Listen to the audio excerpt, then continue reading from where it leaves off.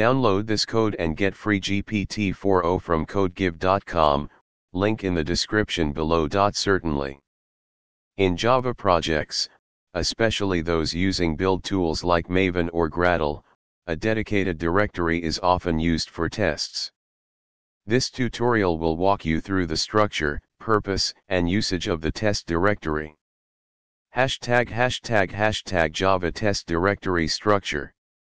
In a typical Maven or Gradle project, the directory structure would look like this. src/main/java contains the main application source code. src/test/java contains the test source code. The pom.xml file is specific to Maven projects, which includes dependencies and build configurations.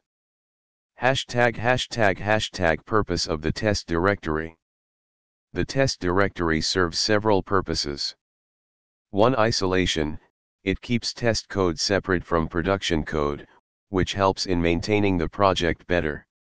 2. Organization. Each class in the main codebase can have its corresponding test class. 3. Build configuration. Build tools can easily identify which files belong to tests and can run them accordingly. ## Writing unit tests in Java. Java has several frameworks for testing, the most common being JUnit. Below is a simple example of how you can write a unit test using JUnit. ## Example code. 1. Production code, app.java. 2. Test code, apptest.java. ## Explanation of the test code. Annotations. @test indicates that the method is a test case. Assertions. Assert equals, expected, actual, message, checks if the expected value is equal to the actual value. If not, the test will fail, and the message will be displayed. Test runner. When you run your tests, using a build tool or an IDE, the test runner will look for classes with the @test annotation and execute the methods.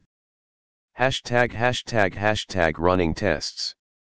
1. Using Maven, you can run your tests with the following command. 2. Using Gradle, if you're using Gradle, run. 3. Using IDE, most IDEs like IntelliJ IDEA or Eclipse allow you to run tests by right-clicking on the test class or method. ## Best practices. 1. Naming conventions. Use meaningful names for your test classes and methods to indicate what functionality is being tested. 2. Test coverage. Aim for high test coverage but focus on testing the most critical parts of your application. 3. Isolate tests. Ensure tests don't depend on each other. Each test should set up its own context. 4. Use mocks. For tests that depend on external services or databases, consider using mocking frameworks like Mockito to isolate the unit of work.